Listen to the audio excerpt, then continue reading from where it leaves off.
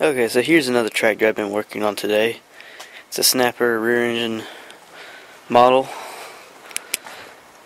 Got it for, I think, 20 bucks at the scrapyard, at the junkyard. I think I showed in one of my previous videos. I think it was my Christmas Eve updates. So yeah. All I had to do to it is put a new starter onto it. Clean the well, not clean the carburetor, but just clean all the gunk and stuff out. Well, there was a bunch of water that was inside of the intake and inside of the engine a little bit. And right now, I don't have any oil, so it's a little milky. So need to change it. And it seems to drive okay now. It's got the pull starter is what I've been using right now. I put another battery onto it, basically just my temporary battery because it's a battery I use for just about everything. And I put a bag on the seat because the seat has a crack in it and it gets water in it constantly when it rains. So yeah.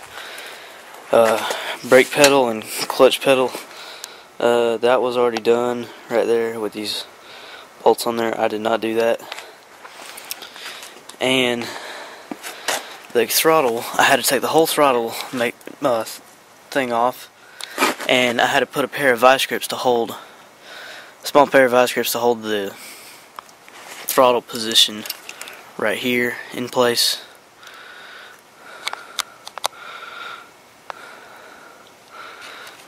So yeah, just kind of keeps it kind of like almost like a throttleless engine, but that's just temporary for right now. I'm gonna eventually put something in there, but I wish I could put another throttle control on there, but I don't feel like, well, until I get another engine that has, or pull apart from another snapper or another mower that has a throttle thing on it, because if you try to change it on here, it broke off when I first got it, because this thing is a 1988 model.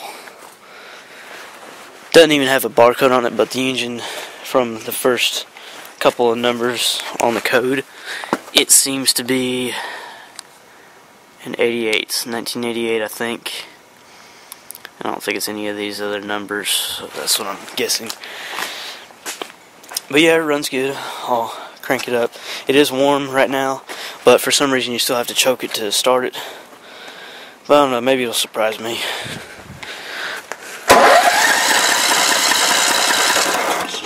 Maybe I do have to choke it.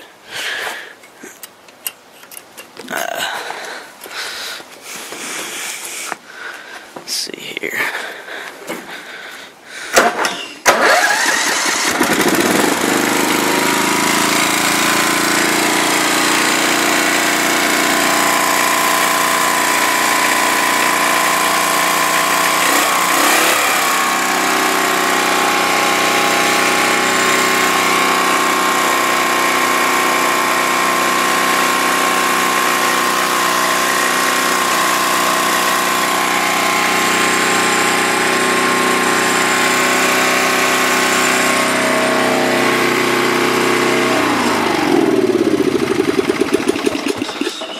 Yeah, that's my kill switch for right now. Don't really have a switch on there yet, so yeah, still gotta do a little bit of work. Just little small minor problems, but at least it runs and it drives. It doesn't have a belt on the deck yet because I don't have one, and I saw another one at the junkyard, so I'm probably gonna go take it off since I already got the engine off.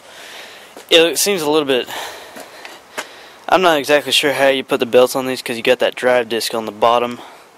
So yeah, I have to figure that out. So yeah, all the tires hold pressure except for the one on this side. Don't know exactly why. Well, it's got a slow leak, so I might put some slime or something in it. So yeah, that's what I've been working on. And the Craftsman over there, as you saw in my other video, it runs too. So I have two running but not cutting tractors.